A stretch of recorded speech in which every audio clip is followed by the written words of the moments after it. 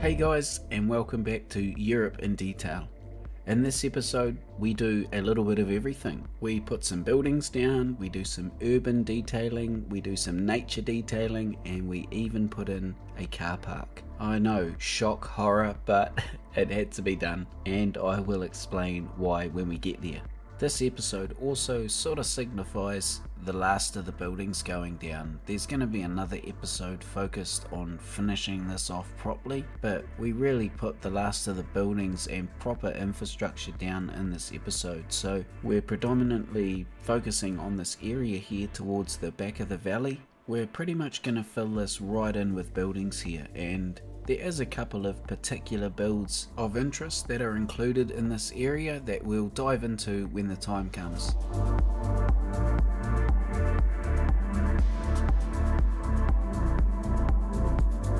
So I gotta say, I'm a bit of a mixed bag emotionally at the moment. I'm quite sad that we're gonna finish up with Borgovino really soon, because it's just been a blast to build and it's been so enjoyable sharing it with all of you guys and getting all of the neat comments. But I am also very excited about pushing on and starting this next town, and I've been researching all of your suggestions and I've looked at pretty much all of them, and I reckon I've got them down to probably my top 5. I don't know, it's a hard choice, but yeah, I think I've got my top 5, so we'll whittle down from there. But whatever it's going to be, it is going to be something unique, it's going to be something different, and of course it's got to be pretty interesting. So anyway, we've started this episode with more buildings being placed along our main road here. We've got most of our services using this road here for access, and there isn't any street level detailing here whatsoever. It's more about just placing these buildings in as tight as I can get them to this roadway. Next, I wanted to place in another road that went a handful of meters above that main service road we just built on. This is mainly because I want to gain a little bit of elevation and put a church up here with a bit of a view back down the valley over the rest of the town. This is going to follow a bit of a real life blueprint from Manarola. There's a church there that's called San Lorenzo, and it has a view back over town that looks pretty cool, and even though I'm not building this like for like, it's going to have that same sort of buzz to it. So in the end, in order for this road to gain that height in a really short space, I've had to make a bit of an S-bend, which actually ends up looking really cool at the end of the episode. So after that road reaches the apex, it runs off down the side of the hill here nice and gently and into this intersection. And this intersection is basically going to be the far border of our town. So I use node controller also on that intersection to make it look a little bit better and a little bit wider. We're also going to put our car parks off this intersection later on, and then I switch focus to trying to get this terrain flat and make sort of buildable areas, especially up where I want to put this church. I actually want to include a cemetery with it as well, and I need a bit of flat ground to do it properly. So you can also see here that I've put some cube services in.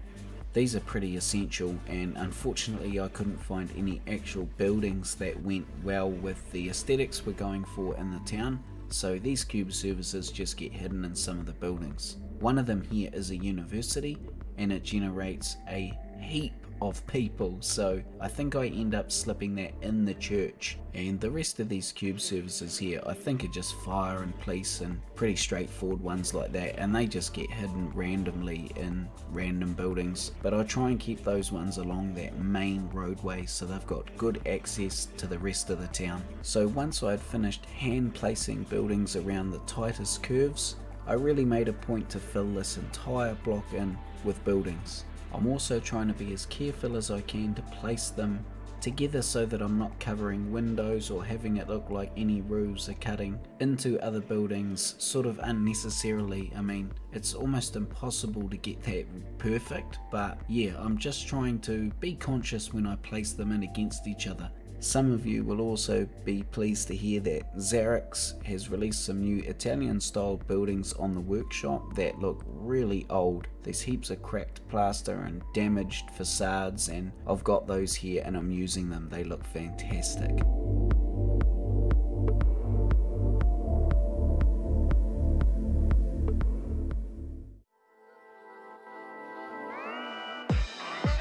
Most of these little towns in the Cinque Terre have these car parks right at the very edge of them, because from this point on it's pedestrian only. Some of these car parks are actually massive. There might not be one single one that's massive, but there's one particular town where they have a lot of little wee car parks, actually a surprising amount of little wee car parks. And I guess that's because the roadways around here are just as much a tourist attraction as these towns. Some of the roads are crazy, and yeah, they'd probably be a lot of fun to drive on. So I guess the other thing worth noting here that we build is we carry on with our little stream that we put down in an earlier episode, and I want to sort of make it look like it goes into a tunnel and maybe it goes under the town and meets up with the one we built earlier. And this is actually closely following a real life blueprint from Venezia, which is one of the towns in the Cinque Terre. They have a very similar setup to what I'm building here, and they actually built it after they had a terrible flood in the early 90s where it ripped out probably a good half of the town. So these are actually flood controls, these little canals, and there is sections of it in real life that go under the town.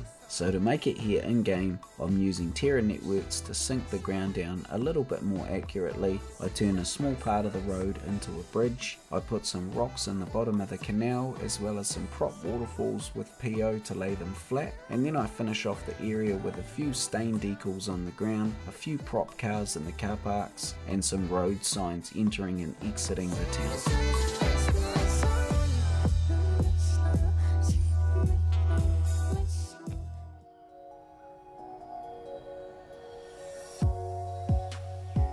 So before we carry on with the church, I want to finish the hill up behind the town here, and this includes putting a little bit of grass down, but mostly it's, you guessed it, cliffs. And the idea with putting these cliffs in is the same as it's always been, and that is just to try and work with the shape of the natural terrain. So this would mean that our cliffs are sort of accentuating the steeper parts of the terrain. It wouldn't really make sense to have any of these rocks sticking out of any valleys, for instance. So if any of you guys are struggling to find any good cliff or rock prop assets on the workshop, to find these ones here that I'm using, you need to type in VC outcrops or outcrop rocks, something of the like. The creator's name is Vecchio Cristo. I've talked about him before. He doesn't have much on his workshop, but what he does have is very high quality and worth checking out. Even though you'll see me use procedural objects with his cliff props here, the majority of the time they still perform beautifully even without procedural objects, and are really easy to use as well. So looking back now, we've finished all our cliff, all our car park areas done. We've got most of the buildings in except this last little piece here to do. So let's flip back and really start filling this in now. With these buildings here that you see me putting in, I'm trying to put them in such a way that I create a little bit of a natural square here where the road is. I'm planning on paving this a different sort of a colour and having a fountain here and just a bit of a pedestrian friendly area of the road, and this being right next to our funicular station that we put in last episode. I sort of want this to blend in with that as well and have good access up to that station.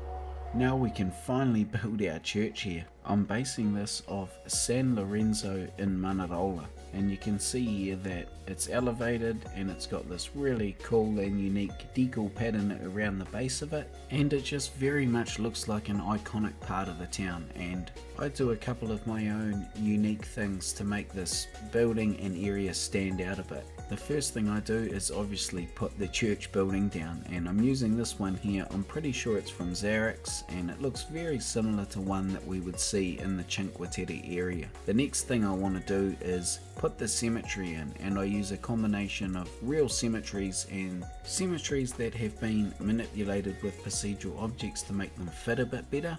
But all in all, having a cemetery in the town makes a huge amount of sense for so many reasons. So with our version here, I sort of make a terraced version because it's running up a hill somewhat. So once I've got some of these headstones and gravestones turned to procedural objects, I can use Terra networks to straighten out 2 levels of the ground, put in our gravestones, and then connect the 2 of them with an old stone stair set, and then I try and just make the whole area look really old and, yeah, to be honest, creepy. I wanted to make it sort of a place where you don't want to be at night. And I think the way that it backs onto the cliffside and onto the sort of scrubby looking grass gives it more of that eerie feeling as well. But of course there's probably still a lot of people in the town that like to come and visit it during the day, so it still has to look, you know, nice and presentable during the day. Maybe a little overgrown somewhat, but yeah, it's still got to look like people come and visit here often.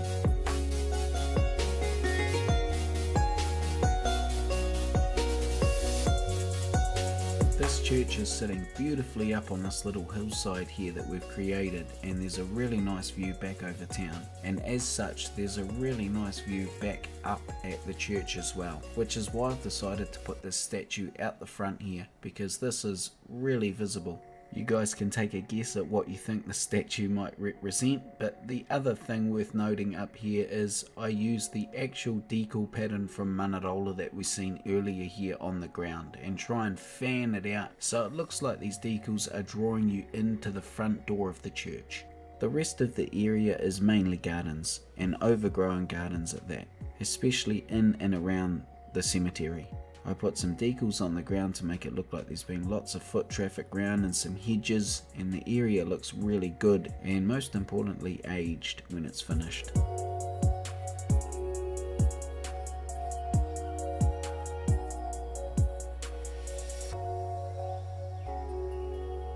I use a combination of real buildings and buildings manipulated with procedural objects here to finish off the town here and really establish the final shape, I guess.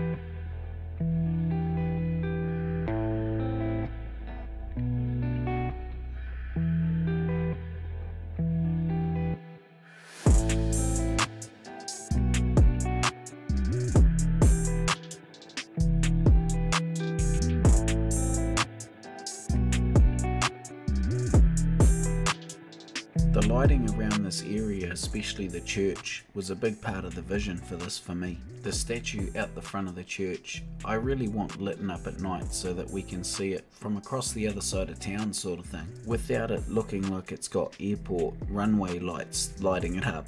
For the rest of the area, predominantly above the roads, I use the softer yellow light that I've used around the rest of the city, not only for that nice soft yellow glow, but also because it's on the string, which looks pretty cool hanging across the street. So aside from the light lighting up the statue, I also want some lights on the front of the church, and I used the same light that I used on the funicular station. It's the little lamp that connects to the side of a building or a wall, and I love it on the front of the church because it really shows up the old stone texture at night. So you can see here the white light that I'm using for the statue was way too bright, so I pushed it way down in the ground, and then I made my own little prop light and put that on the surface to make it look like the glow was coming from that.